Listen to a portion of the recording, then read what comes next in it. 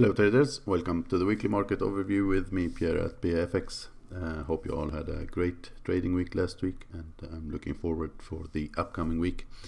As usual, we're gonna take a look at all the majors, including gold and crude oil. So while I wrote the intro and disclaimer, hit that like button for me, and if you're new to the channel, do not forget to subscribe. See you there.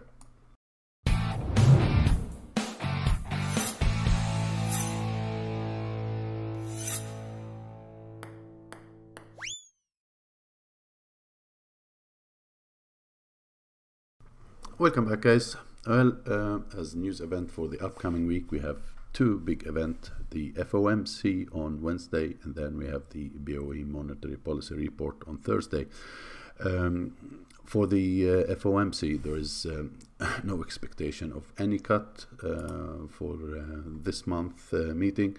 As you see right now, the market is pricing in 86.7% as no change of rates.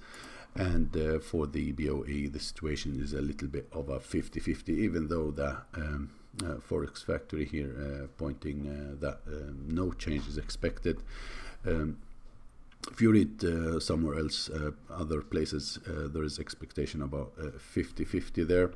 And the most important headline going to be also about this situation with the coronavirus that is ongoing right now, that is shaking some of the stock markets, especially in Asia, and seems like we start seeing that also in the US. So as you see, China virus ability to spread getting stronger and stronger, as Reuters is saying here. And yeah, there is more than 2,000 people globally infected now, and 56 in China killed by the disease. So as you see, it is spreading now, and we've got a third case of the new coronavirus have been registered in the US as well, Orange County, California. It is spreading. We know that there is also confirmed cases in Australia and France and other countries at the moment. So you need to keep that in mind and keep watching those headlines, but because they are really moving the markets at the moment. So if we start with the chart and with the Dixie as usual, you remember last week I've been talking about the importance of this level, and that if that area got broken, we may see continuation to the upside in the dollar.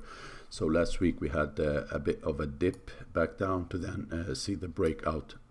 The price is now back above the monthly R1 and back above the 200 moving average on the daily.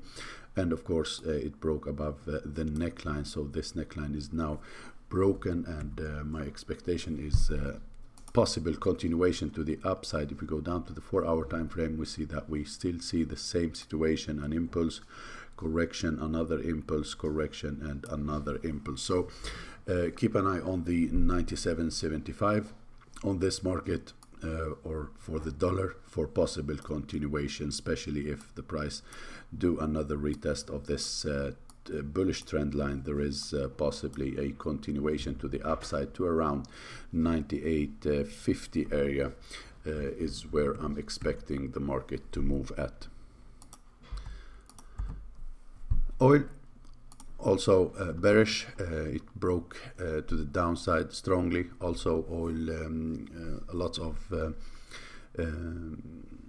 talk about the dip in oil is because the coronavirus and the dip we had in some of the stock markets. So this oil moved to the downside. Probably the biggest reason is the situation in China. Oil did reach a 54 level, which is also another important support level. Looking left, we see how many times this area been tested as support and resistance, and if we would see a break below that, the next target or the next market objective would be the 51 area. Yeah, it is a clear level down here that may get tested if that support support at around 54 got also broken. So on the 4-hour time frame you see it clearly, impulse, correction, another impulse, and now could be time for another correction. Keep an eye for that continuation to the downside if we see a break below this level. To sell this market from a higher level, I would say either a Fibonacci retracement to 618 or a retest of that previously broken structure. Now both of them happen to be at the same level. As you see here, we have this area here. This could be a good kill zone if the price to start correcting to the upside, doing something like this. Then this area up here could be a good level to watch to sell that market. Gold pushed higher, acting as a safe haven since we have had a bit of a drop in the stock markets. So usually gold to move higher, but as you see, it's been trading inside this range, and I think any more bad headlines and more spreading of the disease may give gold more push to the upside, especially if we start seeing the stocks moving lower. While talking about the stock market, I think we need to keep an eye also on these big companies that gonna report earnings next week. A lot of them gonna report Monday, Tuesday, Wednesday, and Thursday and Friday. You have the whole chart here on the big ones that matter to the market to keep an eye at, because those are gonna be very, very important on how what direction we will see. But if we look, keep going, looking at gold, we see at the 4-hour time frame we had a break higher here, and it is getting closer to a possible level of resistance here. I think any break above this level here could signal continuation to the upside for gold to maybe tag this previous high. And for the downside, we still have the same support, that is the 1550. That is the level to look for a possible buy at if there is no break here and a correction start to happen to the downside on gold. EURUSD also broke key level, and there is nothing on the way now for this market until it reach 1.10 down here. So I'm expecting continuation on EURUSD. A level to look at for a possible sell would be a retest of monthly S1 and this previously broken structure, this area here, and the previously broken this trend line here that got broken. So look for any retest of toward this level to then target previous lows down here on EURUSD sell rallies. Sterling, let's go to the daily time frame and let's take off the pivots for now. We don't need them, they are for last Friday.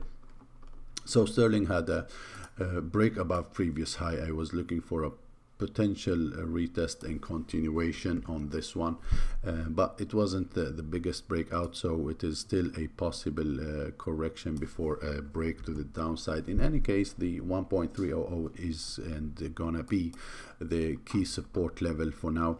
Keep an eye on this level. This gonna probably be defended if this market keep pushing to the downside. Look for a possible bounce from this area, or if you don't see a break below this structure here, then there is a possibility that we are still in this continuation to the upside, since we broke above previous highs here with this move.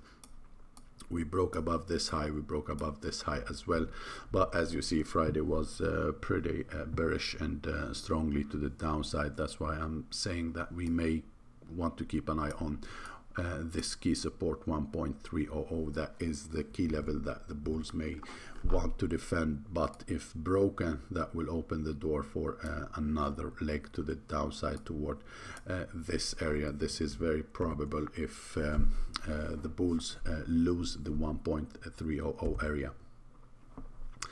USDJPY, if we go to the daily time frame, we see that it is getting pretty weird now. So we had first a break to the downside to then push strongly higher and break above this previous level. Now since we start seeing those headlines about the coronavirus and the stock market start having a little bit of a trouble, JPY is again back back on the map as safe haven. So there is potentially a move back down toward 108.40 on this market next week, especially if there is no break above this high. If there is no break above this area 109.70, this market may continue to the downside. So keep an eye on this level as a possible sell area. If there is no break, you would try to sell it, or if this market open with a gap to the downside, then look for a retest and continuation all the way toward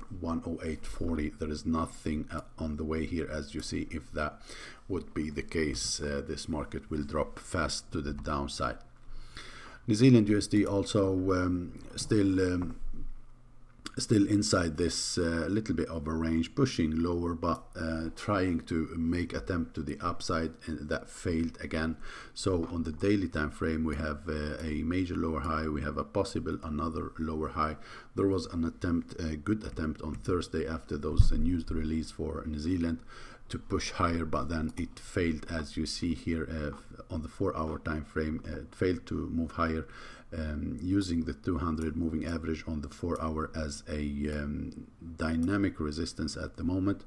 And I'm expecting that if we break below this level here, then you should be looking to keep selling this market. So break, retest, and continuation back down toward probably even toward this broken structure. This broken structure was not retested yet, so any retest below this level, you need to look to sell rallies on New Zealand USD. That would be the only direction if the break is strong to the downside. USD Chief also back at key resistance. So we know that from last week I said that since we had the break here, to look for a retest and continuation to the downside. We had the first rejection, but then the price pushed higher once again back to this area. So where the price is testing right now, that is still a key selling area. And if you want to be more sure, you would wait for a break of the trend line and a break of these lows. If that would be the case, then you look for that continuation to the downside. For more bullish reversal to the upside, we want to see the market breaking above this high. If that would be the case, so we have this correction, continuation. This is right now is a correction. Unless it breaks above this previous high, if that would be the case, then we may see some more upside. As for now, it is still a bearish market. Impulse correction, another impulse correction, and now we have an impulse and possibly a correction.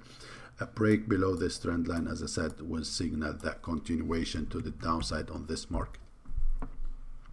USD CAD also, bulls are trying to push higher, and they managed to do so pretty nicely.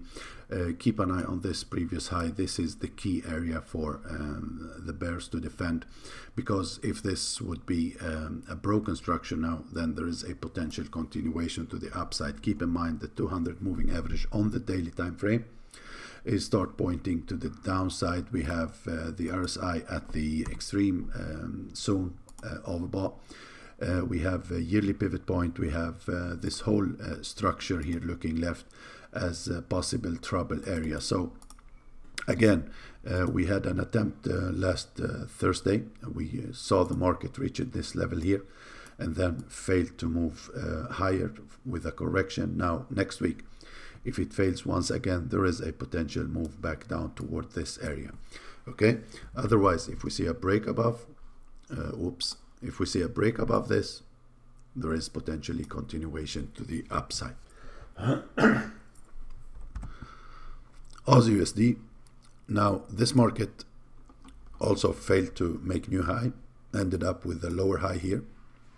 The price is back below the 200 moving average and below this previous swing low. So there is potential continuation to the downside here on this market. First target could be this area here. Second target, this low down here. This is the major swing here. So if this got broken, then things will be very bad, and there is potential continuation to the downside. So keep an eye on this low down here for next week. If we go down to the lower time frame, we see that as I said, there is some interesting level that got broken here, and if this got broken, we're gonna see the market testing this low down here as well. So as far as there is no break above this high, you should be looking to sell this market on rallies. So yeah, guys, that was it for the YouTube. Thanks a lot, and I will continue do the rest as usual. Do all these markets for our trading room, including Dow, the FTSE 100, and the DAX as well. And yeah, if you want to join our amazing community, we still have the 14 days trial for $1 only. You can cancel it whenever you want if you don't like what you see in the room. So yeah, head to my webpage. You have the link down below here in the middle of the screen, and take that 14 days trial for $1 only. Thanks a lot, guys. See you next week. Bye bye.